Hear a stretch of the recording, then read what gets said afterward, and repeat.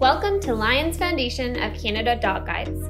Hi, I'm Flynn, a 2-year-old Labrador Retriever training to be a dog guide in the service program at the Lions Foundation of Canada Dog Guides. The Foundation's mission is to assist Canadians with a medical or physical disability by providing them dog guides like me at no cost. You might be shocked to find out that the Foundation receives zero government funding, and so it relies on donations from individuals, service clubs, foundations, and corporations. It costs about $25,000 to train and place each dog. Come with me for a tour to see what we're all about. My journey began at the Lions Foundation of Canada's breeding facility located in Russell, Ontario. This is where future dog guides are born and where some of the initial training occurs. At Lions Foundation of Canada Dog Guides, we breed standard poodles, Labrador Retrievers, and Golden Lab crosses. My mom and dad were selected as parents for me and my siblings due to their temperament, trainability, and health history. From the day I was born to about 7 weeks old, this was my home, slowly but surely developing into the handsome boy you see today. Once I turned 7 weeks old, I got to meet my foster family. My foster family is responsible for me until I'm about 12 to 18 months old. They get the pleasure of loving me, teaching me basic obedience, and socializing me in as many environments as possible. Puppy program staff members provide support to the foster families and teach puppy classes to help everyone on this journey. Once I was about a year, I was recalled back to the Lions Foundation for training as a dog guide. My foster mom was sad, but knows I'll do great things for people in need. Welcome to Lions Foundation of Canada Dog Guides Training Facility, or as I like to call it, Dog Guides University. I've made it! This is my new home until I'm matched to my handler. A handler is the person I will be assisting. At Lions Foundation of Canada, there are 7 dog guide programs I may be chosen for. Our first program is Canine Vision. This is for people who are blind or visually impaired. Our second program is Hearing, for people who are deaf or hard of hearing. Our third program is Autism Assistance. This is for children who have autism spectrum disorder. Our fourth program is Service, and this is for people who have a physical or medical disability.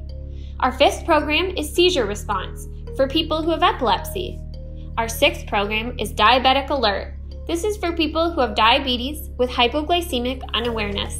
And our last program, our seventh one, is Facility Support, for professional agencies assisting individuals in traumatic situations. Depending on what program I'm selected for, I'm trained to perform a set of skills that will be useful to me and my future handler. In my final stages of training, my future handler and I will train and live together at the Oakville facility for 2 to 3 weeks, depending on the program. This helps to ensure that we will be a good working team with a strong bond and ready for our new life together. This is the lounge area of the facility. This is where our clients relax and eat when they're here for training. We do our graduation ceremonies here to commemorate the new dog guide teams created. At our graduation ceremonies, we invite sponsors and foster families to celebrate the dog guide they helped come to be. This is a very special event and very emotional for all involved. This is a perfect time for a demo. Oh, there's trainer Jessie with Jackson. Let's go learn about the Diabetic Alert program. Let me introduce you guys to my friends Jessie and Jackson. Jessie is an instructor for the Diabetic Alert program. Hi friends, welcome to the virtual open house. My name is Jessie and I'm a Diabetic Alert dog instructor, and this is Jackson, and he's a Diabetic Alert dog in training. Jackson's job is to help Canadians with diabetes that have hypoglycemic unawareness and that are insulin dependent. Jackson's skills are very important. He's trained to alert me when my blood sugars drop below a 4.5 by pawing me. He's also trained to go get my glucometer kit in the event that I need to test myself. Jackson's also trained to go fetch a juice box or glucose tab so I can help myself bring my blood sugar levels back up. And Jackson can either go get someone in the house and bring them to me, or he can activate a life alert system that would either call 911 or a family friend so they could come to help me. We train the dogs using saliva samples that are donated from people that have diabetes. Jackson's trained to smell the sample, or smell below, and then paw to alert me. Yes, good boy! And then he gets his paycheck. So now that Jackson's pawed me to tell me that my blood sugar levels are low, I'm going to ask him to fetch my glucometer kit so he can retrieve it and bring it back to me so I can test. Jackson, fetch kit. Yes, fetch kit. Jackson, fetch kit. Yes. Good boy. That's a good treat. So now that Jackson brought me my glucometer kit and I know that I've tested low, I'm going to ask Jackson to activate the life alert system so we can call for help because no one's here at home to help me. Ooh, Jackson, alert. Yes. Please check telephone connection. Please check telephone connection. Well, so for me, about 5 years ago, I had a car accident, and as a result, or ever since that accident, I no longer can sense when my sugar levels are high or low. I quite literally have zero idea. I was working with some people. I was working with a speech pathologist because I had an injury in my brain which affected my ability to speak. It just made the left side of my tongue kind of dead, which is weird. But so I kind of had to learn how to talk again. The speech pathologist who was coming to see me had said, because I had had some pretty severe lows with her around, and she was like, whoa, this is a lot. And she started doing research and found dog guides and said, you know, this is something you should really talk with your doctor about. It sounds like this would be really great for you. And my kids were pretty young, 5 years ago. Mm-hmm. So I talked to my doctor, told him about dog guides, and he did a little bit of research and then wrote out some information that I guess you guys require from your doctor to kind of prescribe that this would be very needed for my client, or my patient rather. And I went from there, and just thank goodness. I'm so happy to know of you guys and the Lions Club. Thank you so much for being a part of this. It's changed my life.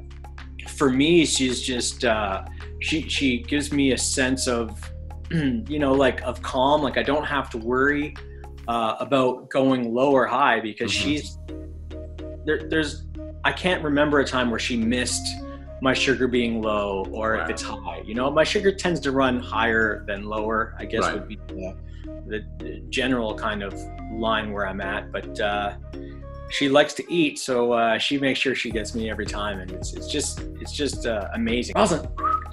Come here. Oh, good girl. Here, you can get up on the couch. Rosalind is one of our super diabetic alert dogs. You're doing God's work here. It's really amazing. You're especially the young people. You're helping out so many young people, which is so wonderful. This is the Dog Guides Vet Clinic. Here we provide assistance to our foster puppies and dog guides in training. Lions Foundation of Canada is responsible for all vaccines, vet visits, neuter and spays of foster puppies, and dog guides in training. We trim our dogs' nails and groom them all here.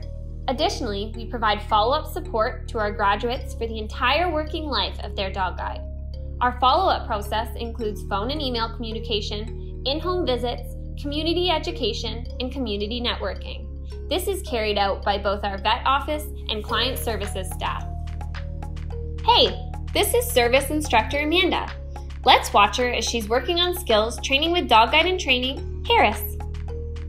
Hi guys, my name's Amanda. I'm an instructor in the Service Dog program, and this is my friend Harris. He's a black lab, and he's going to show you some of the things that he does to help people in the service program.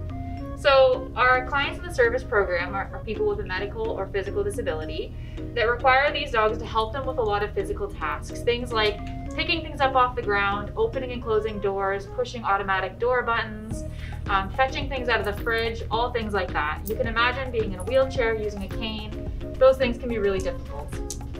Harris. So the first one I'm going to show you today is called a fetch. So I have just glasses case here. So I'm going to drop it. Harris, fetch. Up. Yes, good boy. You'll see that he delivered that right to my hand. No chomping, no chewing, because obviously if that's your brand new iPhone, you don't want it coming back with teeth marks in it, right? They can fetch things like credit cards, keys, anything down to the size of a nickel, and anything large enough that's safe for them to fetch, okay? So it can't be too heavy or anything like that. We'd also never ask them to fetch a knife that you might have dropped, or the cheeseburger that just fell off your plate, their dogs, that one's probably not coming back to you. Harris. The other really important thing that these guys can do is they can open and close doors, drawers, cabinets, all that kind of stuff, even the fridge. So I'll show you what that looks like. Harris, heel. Harris, tugs. Tugs. Good boy. Good boy. And there's a water bottle there. I'm gonna ask him to fetch. Harris, fetch. Yes. Yes, good boy. Good. Good job. And then we can also close the door. Harris. Good job. Harris, nudge. Nudge. Good boy. Good boy. Leave it. And another one of our most important skills is something called a bark for help. Now, in many cases, if our clients live alone, maybe they've fallen, they can't get to a phone, they can't call out for help, they can ask their dog for help. Okay, so I'll show you what that looks like. Harris.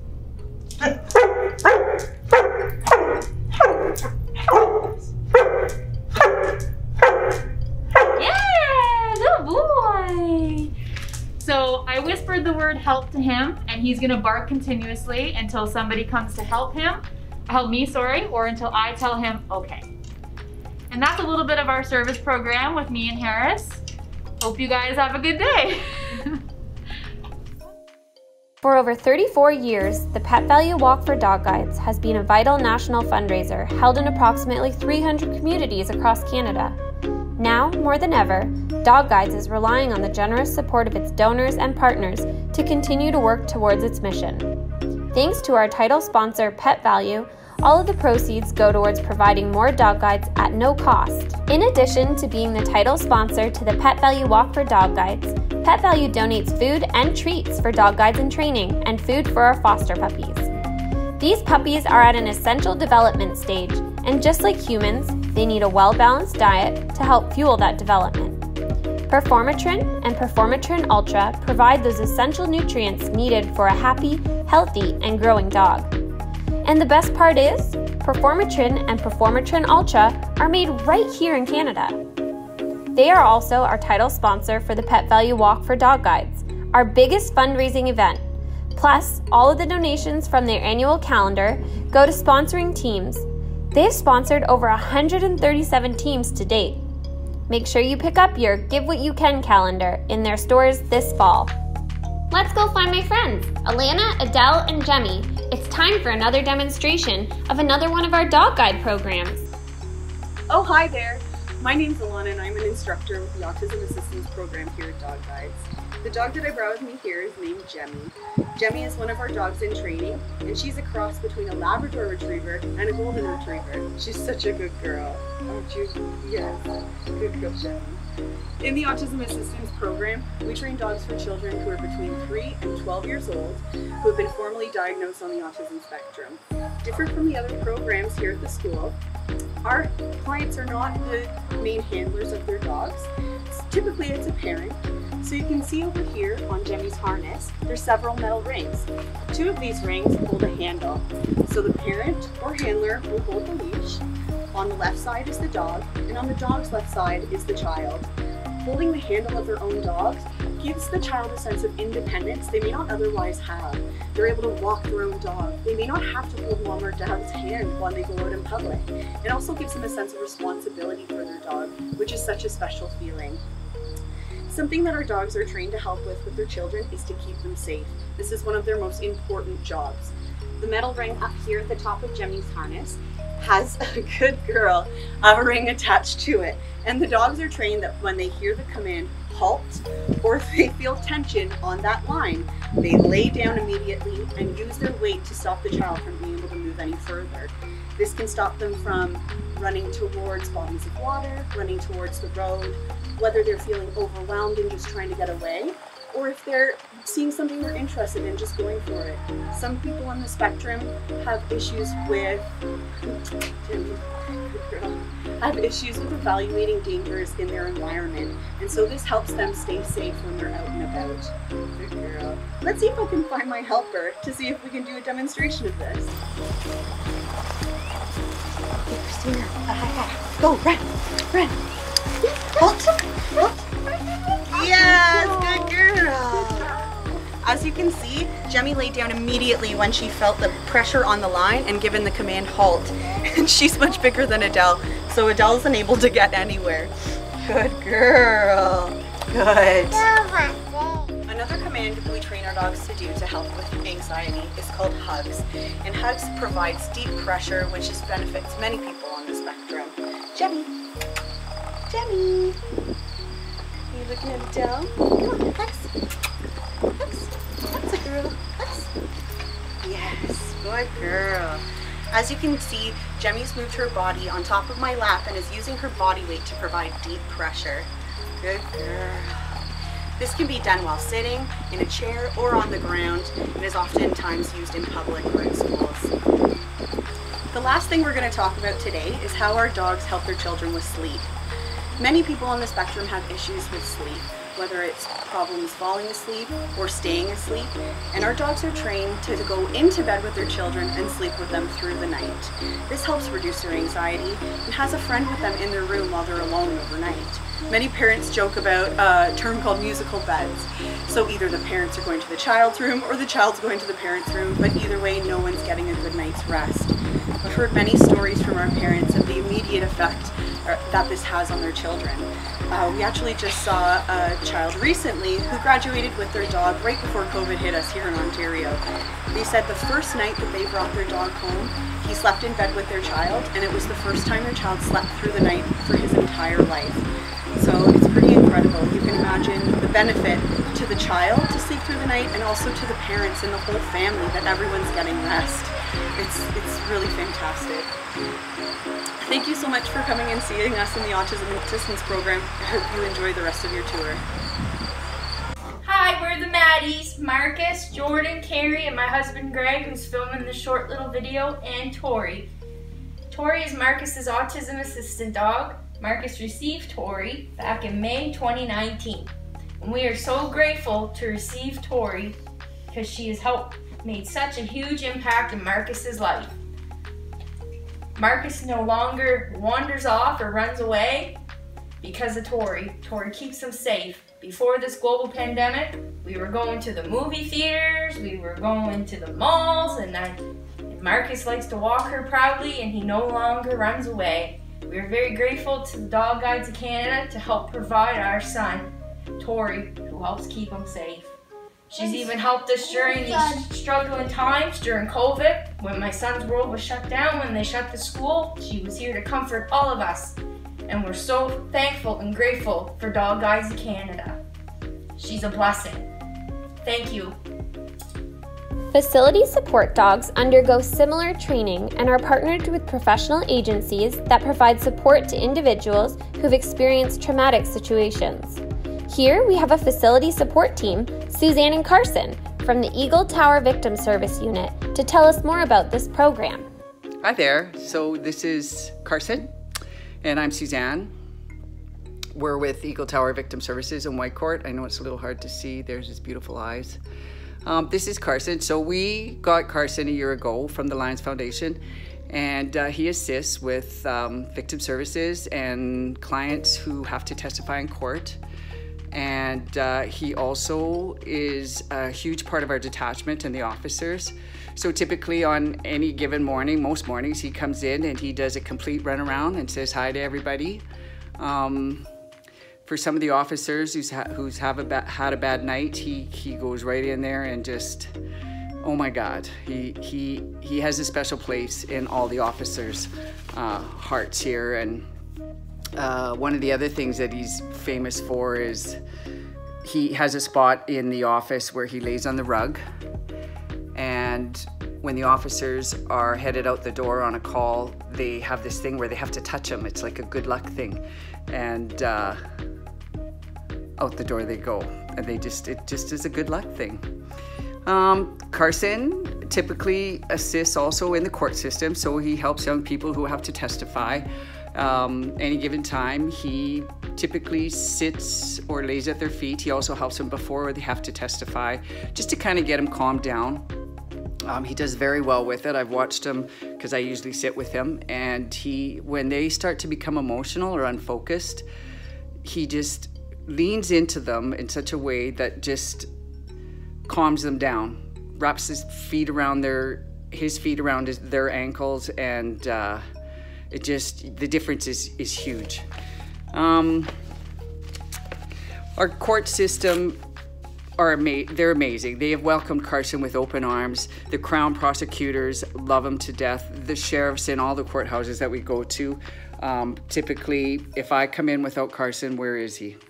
They love him a lot. He's done a lot for them. Just greeting them when he does come in, it just sets him at a different tone. Oh, Carson's gonna lay down. There he is. And finally, the judges, they also love Carson. There are many pictures that we have of Carson with other judges, and we're gonna get more. We could almost do a wall. There's something about Carson and his look and his demeanor that just draws you in so much, and you can't help but want to touch him, want to feel him, want to hold him. He just has such a calm thing about him. It's quite nice. He's very well loved here. He has a family that takes him in to decompress once in a while. They take him on walks. He's just loved by everybody, and we're very thankful to have him. I want to thank the Lions Foundation for giving us this amazing gift. We love him. One more look at Carson. Say bye. Hi.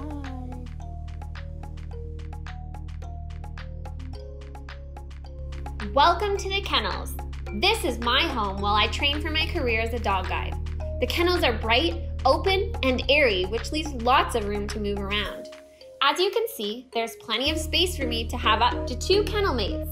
This helps with my socialization and comfort during my stay. We have an area for play and rest, and another area for doing our business. The dedicated kennel team work from early morning to late at night, making sure all my needs are met. Meals are served, treats are given, there's an endless supply of water, and our space is kept sparkling clean. I wake up bright and early to start the day of training, but don't worry, it's not all work all the time. I have plenty of downtime in the evening to play with my friends, give a toy a good chew, and when nighttime comes, we cuddle up together for some much needed rest. Hi Kayla, do you mind telling us about what you're doing here? Hi there, I'm Kayla and I'm an instructor in the Hearing Dog Guide program. This here is Ray. She's currently in training to become a hearing dog guide. Our dogs are matched with clients who are deaf or hard of hearing. Their job is really important because they increase awareness for the client and they also help increase their safety and independence. Our dogs work to 7 different sounds in the environment. So that includes a doorbell, a door knock, a fire alarm, a wake-up alarm, a phone, a name call, and a kitchen timer.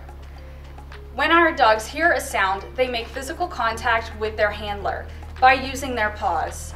Then the handler asks them, "Where's the sound?" And the dog will lead them to the source of the sound, whether it's somebody knocking at the door or their phone ringing. The only exception is the fire alarm. When our dogs hear the fire alarm, they still alert their handler, but instead they spin a few times, 4 to 5 times automatically, and it's a visual cue for the client so they know it's a fire alarm. And then they safely exit their home or wherever they are. One of the sounds our dogs work to is the telephone. So when Ray hears the telephone ringing, she will alert me and I will ask her to show me where the sound is coming from. Then she will lead me to where the sound is occurring. So right now she's acknowledging the sound. She's alerting me. And I'm going to ask her, what is it? Yes, good girl. Good girl.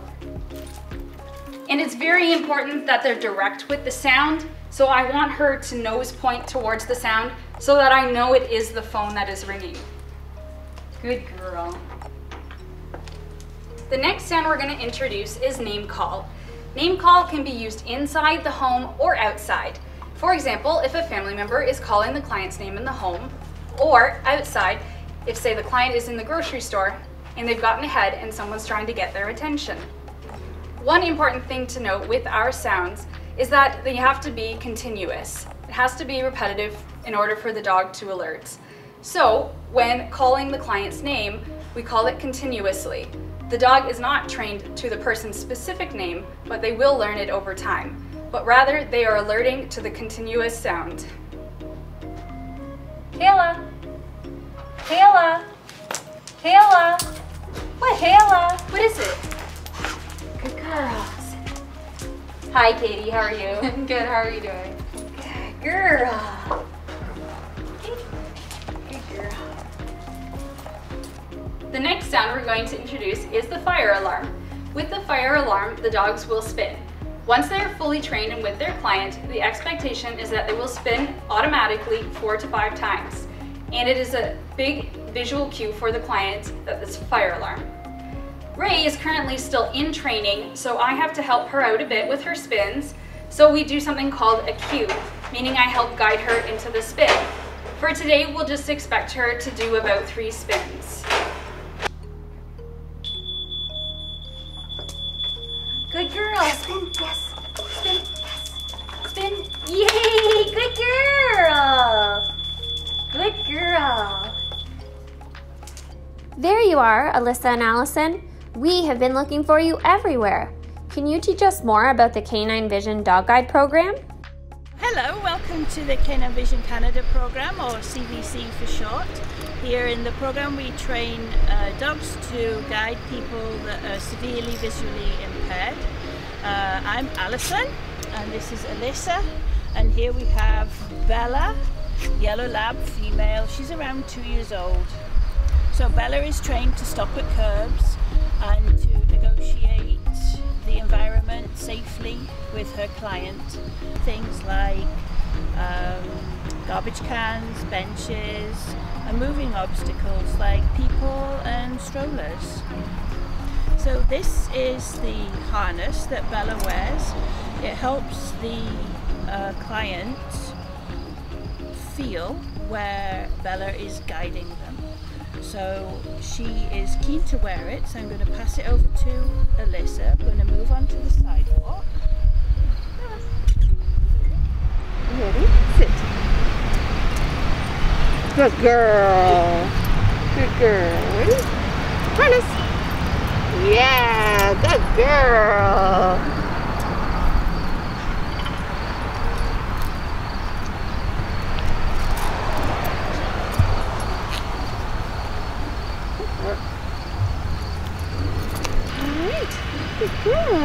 And Alyssa is going to give Bella the forward command, and she's going to find her way back to the center. Find the way. Find the way. Yes. Straight on. Straight on.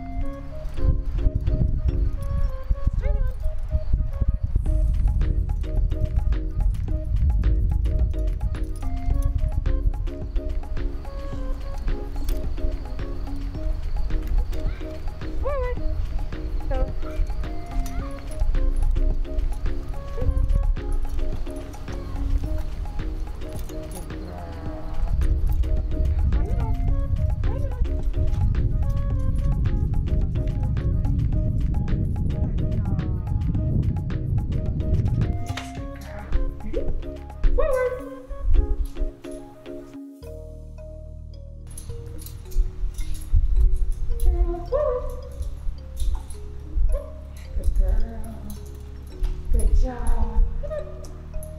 Yes, good girl. Find the door. Find the door. Yay! Good girl. Good job. Can you imagine being a teenager and not being able to go out by yourself just because your parents are too scared that you might get lost or injured? Well, let me tell you, it wasn't fun. But because of Hopper, I am able to be a regular teenager. When I was 4, I lost my sight due to a tumor on my optic nerves. Not only did I have to go through several rounds of chemotherapy, but I had to learn how to live as a visually impaired person in a sighted world. I learned how to read Braille and how to travel with a cane. I hated using the cane and relied more upon sighted guides. But a sighted guide can't give you the freedom to go places on your own. And generally, my sighted guides were my parents, and sometimes you just need a break from your parents, you know? When I found out about the Dog Guides program, I was begging my parents to apply. And within a year, I was accepted into the Lions Foundation of Canada Dog Guides School in Oakville, where I met Hopper, my new dog guide. Hopper and I have been together now for more than a year, and my life has changed so tremendously. I can go places by myself without a sighted guide. I can easily and safely get from one place to another without bumping into things. Hopper provides a sense of freedom and companionship that you can only get with dog guides. My mobility and orientational skills have greatly increased from using a cane to now. I can travel more comfortably with Hopper's aid. I'm so lucky to have Hopper in my life, and I'm beyond grateful that he is my dog guide. Right, Hopper? What do you think? Is this my color? Who am I kidding? I look good in every color. You can help us provide more dog guides by shopping for items in our gift shop. Find the items I tried on and more at the gift shop link. Hey, do you hear that dog barking? That means they're alerting to a seizure. Look, there's the seizure response dog guide trainer, Julie, with Dog Guide in Training Quake.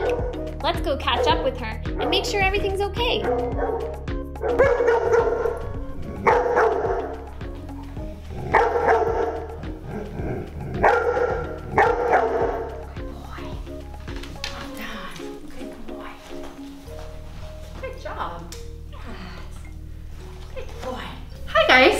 My name is Julie Gabori, and I'm the head instructor for the Seizure Response Program at Dog Guides Canada.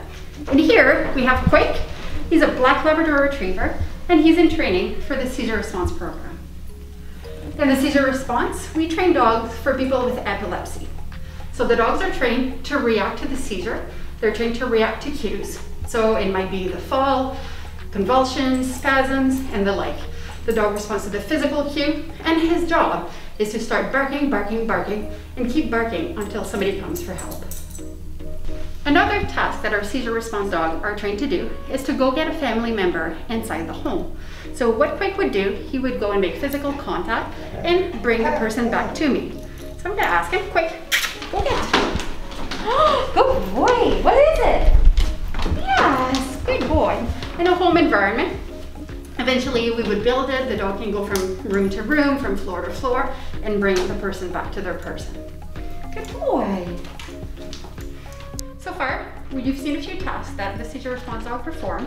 So they will bark at the onset of a seizure. So that can be in a home, in a public place, just about anywhere. In a home environment, they can go get a person for help. Another task that they are trained to do, if the person has a lifeline system, which is a box in a home that would be connected through the phone line that the dog can activate on command. Here we use a little button for training, but at home that's connected through the phone line, and then the dog alerts it and it would call for help. Alert. Hey, alert. Yes, good boy. Good boy. Very good. Wait. Alert. Alert. Yes. That was easy. Good boy. Very good. Good boy. Wait. Alert. That was easy. Yes. Good boy. Hi there, my name is Bev Crandall. I'm the CEO for the Lions Foundation of Canada Dog Guides, and this is Emma. She's a retired guide dog. She's spent 10 years working and has taken a break. So we're working hard here at Dog Guides Canada to keep things moving. We have over 1,000 clients that we support virtually. We have over 300 dogs in foster care, and we have about 150 dogs we're still actively training. So we're keeping busy and hope you are too. Thank you all for watching this video. Hope you found some inspiration in it, seeing everybody work hard. Despite COVID, we've been working really hard and we need your support now more than ever. We're continuing to work with our dogs and training them. We've taken some interesting steps using virtual technology to continue on with our training. But work is still going and we still need to get our dogs trained and matched with clients. So your support is needed now more than ever. Please consider making a donation to us. You can do that online. You can mail us a check. However you want to contribute is greatly appreciated, and however much you can afford to give is greatly appreciated. Thanks very much. Hope you are all keeping well, and stay tuned for more good news from us.